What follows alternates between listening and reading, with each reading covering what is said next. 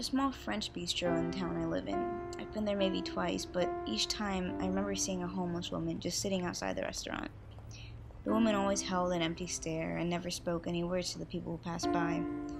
I remember the woman just sitting there for hours, never moving, never speaking, but just staring. She would only leave once the restaurant owner tossed her some leftover table scraps. Whether the owner did this out of pity or fear, I don't think I'll ever know.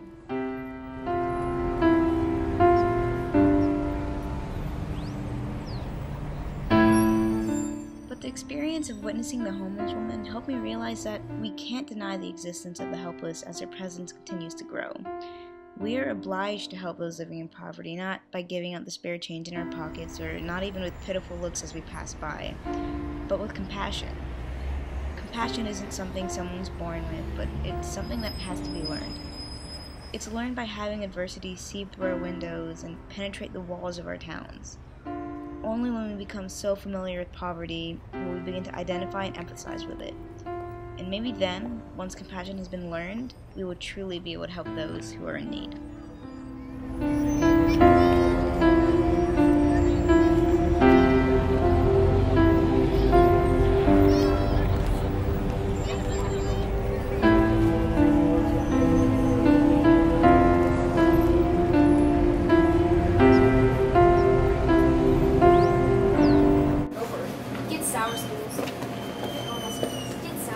Don't get Skittles. It's my dollar.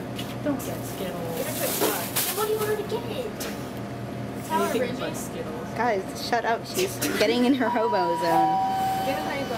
Hurry up, the kids are coming.